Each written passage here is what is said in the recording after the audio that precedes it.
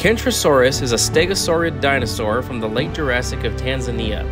Small for a stegosaur, adults measured around 4 meters in length and weighed 700 to 1,600 kilograms. It had a small, elongated head with a beak used to bite off plant material that would be digested in a large gut.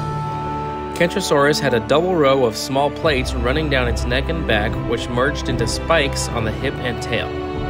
The longest spikes were on the tail end and were used to actively defend the animal. There was also a long spike in each shoulder. The thigh bones come in 2 different types, suggesting that one sex was larger and more stout than the other.